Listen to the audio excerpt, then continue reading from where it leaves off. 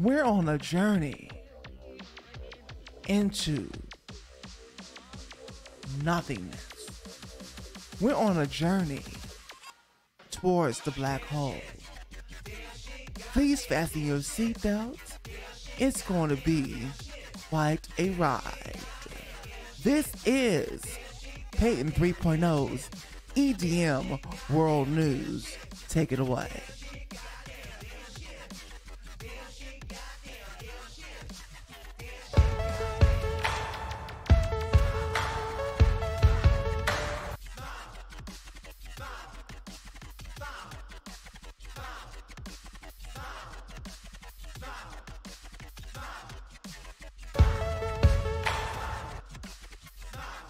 All right.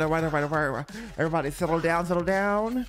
This is Peyton 3.0, the EDM and drum set vocalist Zombie Supreme, the queen, the king, the master, the god, chef of the kitchen, cooking you up something sexy to eat. Welcome. If you like what you hear today, please go ahead and hit the like button. I want to thank all my loyal Zombitrons, aka Peytonators, for being ride or die to watching every piece of content. And this is every piece of music that I put out in music video. I want to thank you. So today we're talking about, unfortunately, pioneering house music artist Jesse Saunders, hospitalized following a stroke. Let's get on into it.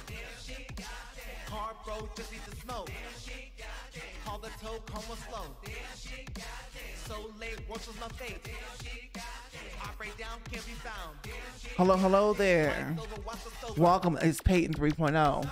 I want to try something a little different today. I need to be standing up. Try to keep this body mobile. Anyway, so we're going to get right into the news story. Thank you so much. Like, subscribe, all that. Let's get into it. It is a sad day. Saunders is facing a long and difficult rehab after suffering a stroke in the Las Vegas area. Influential DJ and house music producer Jesse Saunders, hold on, it's a recording? Is it on? Wonderful. Back to the story. Influential DJ and house music producer Jesse Saunders has been hospitalized after suffering a major stroke, according to Chosen Few DJs, a collective of which he is a founding member. We have to sadly share some difficult news and ask for your prayers and support. Reads a statement released by Collective. Our brother Jesse Saunders has suffered a major stroke and is currently hospitalized in the Las Vegas area.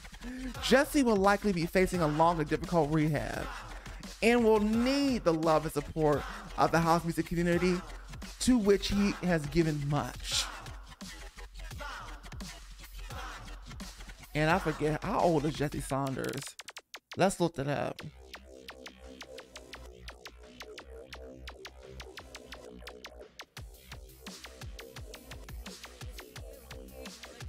Just a moment to look up how old Jesse Saunders is.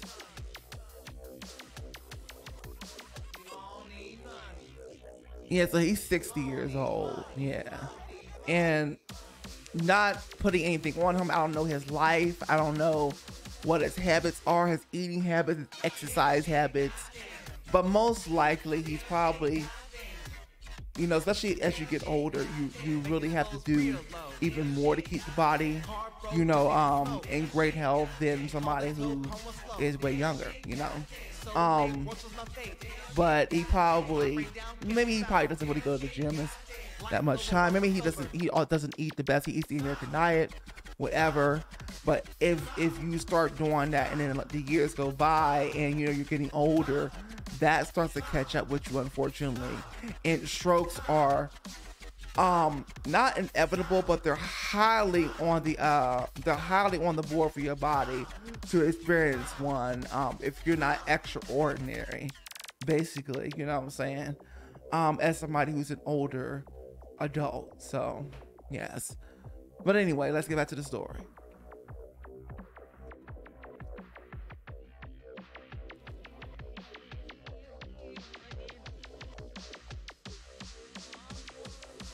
Saunders was only in high school when his mentor Wayne Williams invited him to become a part of Chosen Few DJs, a legendary collective forged on Chicago's South Side that is widely credited for pioneering the house music genre.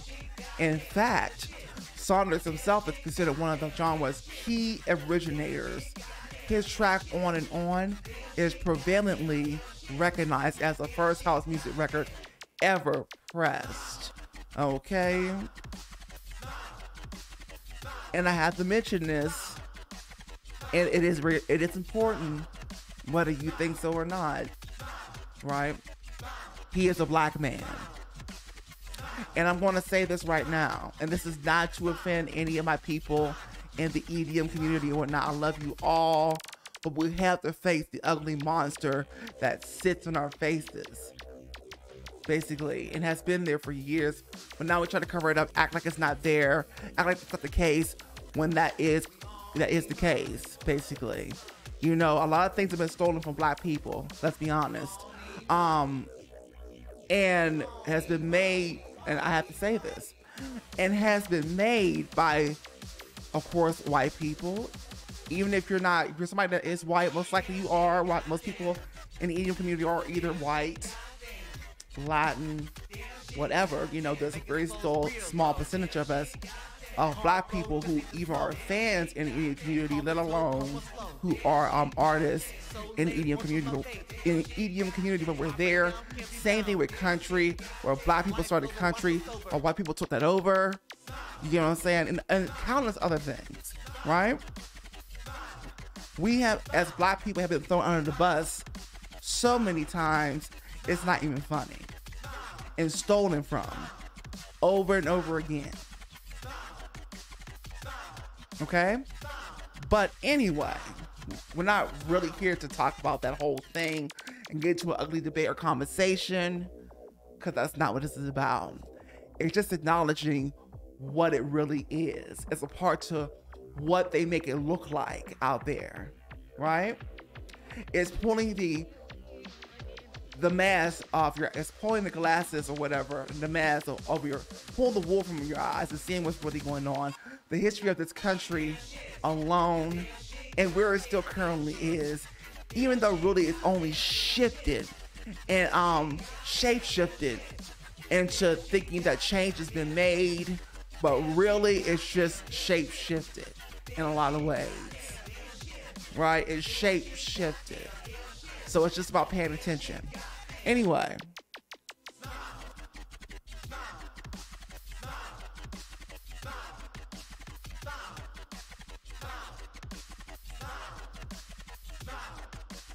Saunders in 1982 additionally opened up his own Chicago-based nightclub, which helped foster the growth of house music into what will become a local cultural touchpoint before going on to become a global phenomenon.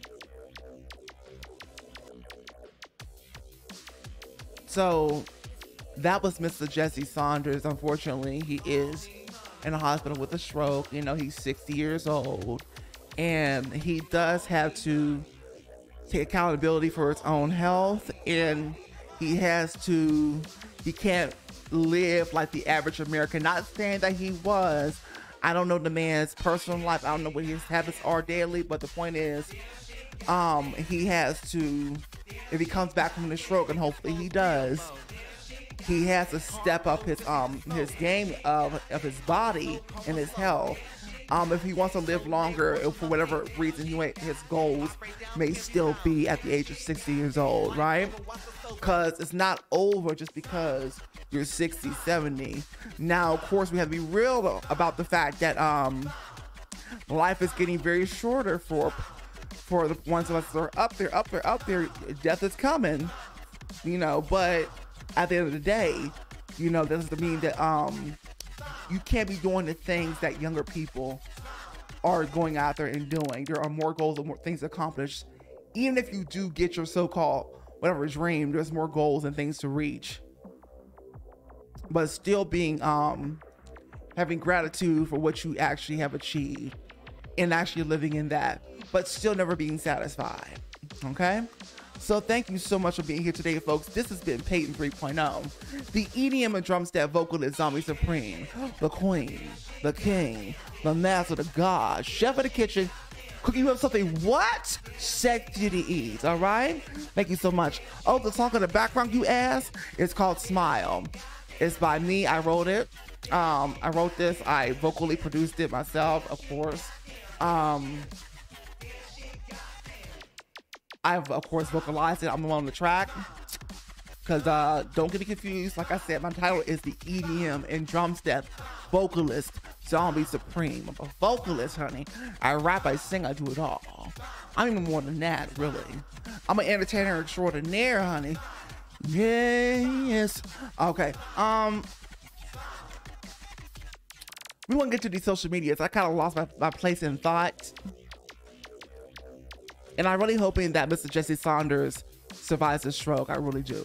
I really do. Comment below. Let's have a conversation. These are the social medias. Snapchat, because I know you're on it. Sessionslive.com/Peyton30662. What is sessionslive.com? For those of you who have not been here but are new, well, that's a place where you can go and you can hear me sing live. Request your favorite song. It's like a Twitch, but for musicians, or a Discord, but it's just for musicians. Put forth by co-founder of Pandora, Tim Westergren. Okay, it's just like a Twitch, really. It's gamified like that. You get an avatar, you get a screen name, you put your best email in, but it is just for the musicians, right? And you have to audition in order to even get chosen to become live on there. But anyway. Excuse me, I had to burp. You know, I don't apologize. I might say excuse me, but I don't apologize, honey, okay?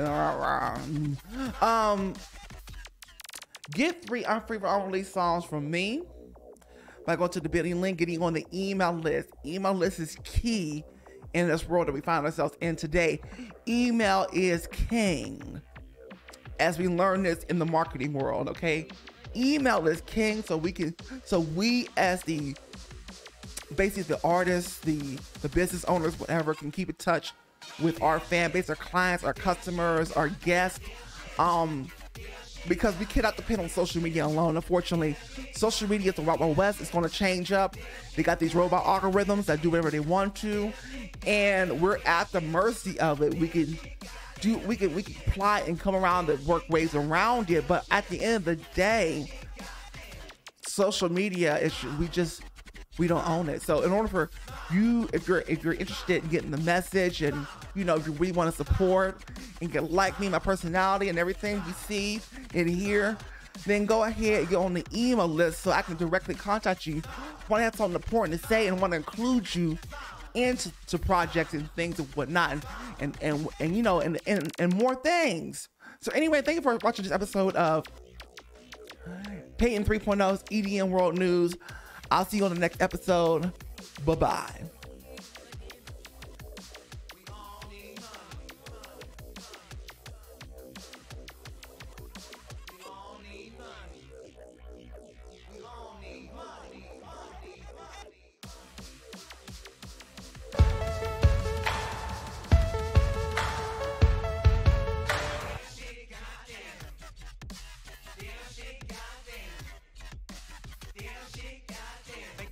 Real low.